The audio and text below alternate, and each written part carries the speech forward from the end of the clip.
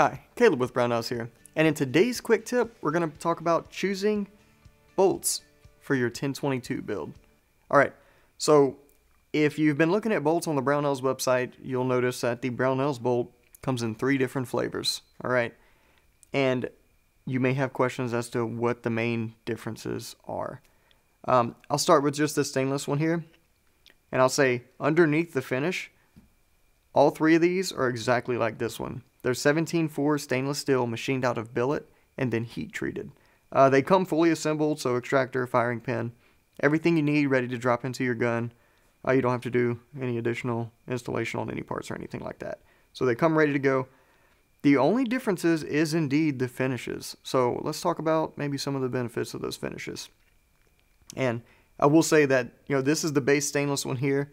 That is a very good option, and it is the most affordable option. So as you go up in the finishes, the prices get a little bit, they increase a little bit.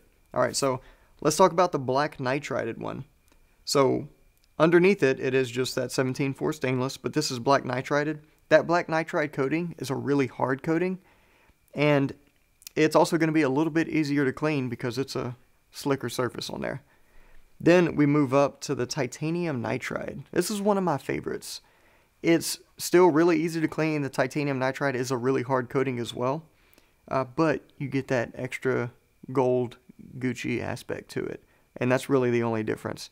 It is a little bit more expensive than the black nitride, so you kind of have to base your pros and cons, see if it's right for you. But all 3 of these is an excellent choice for your 1022. If you notice in mine here, I do have the standard black nitride one, but I'm probably going to switch it out to that titanium nitride at some point. Alright, that's all there is to it.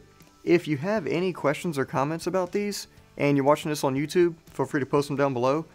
Don't forget to hit that like and subscribe button, and that notification bell, so you get notified whenever we air future videos. And if you're watching this on the website, feel free to give us a call on the tech line. We'll be happy to help you out.